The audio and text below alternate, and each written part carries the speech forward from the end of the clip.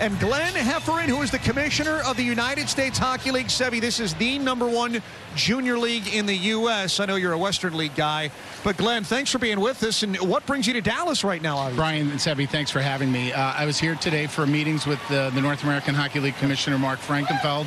Had good discussions about the future of junior hockey and some of the challenges we're both facing. What are some of those challenges? Well, I think there's obviously the challenges at all levels, from recruiting coaches and officials. That's a big part of it. Some of the changes that may be on the horizon with respect to the CHL and potential eligibility.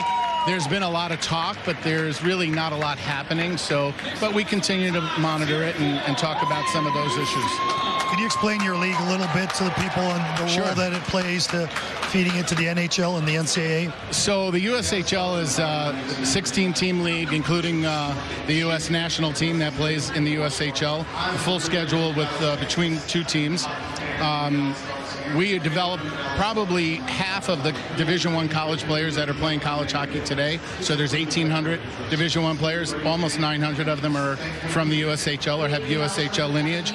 And then from the NHL standpoint, right now there's more players in the NHL from the USHL than any other junior league in the world. Even the Western Hockey League? Including the Western Hockey League. Sorry, buddy. Hate to break it to you. Sorry, Sebi. Listen, hey, great. There's still great talent coming out of the Western League. Don't you worry. Thanks, guys. There's awesome talent.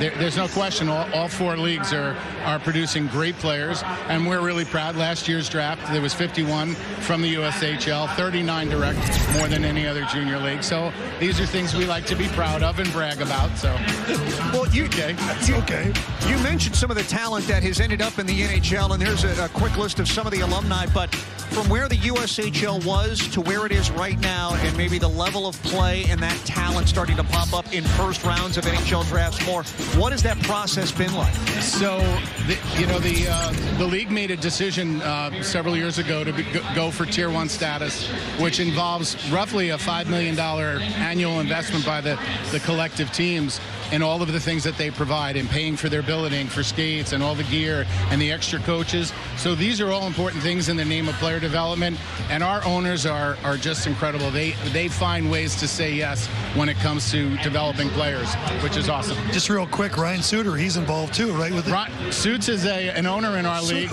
Yeah, I like it. Yeah, so he's an owner in the league. He owns the Madison Capitals, and I try to leave Ryan alone in season, but he's a terrific owner, and hopefully I'll catch up with him after the game if he's in a good mood.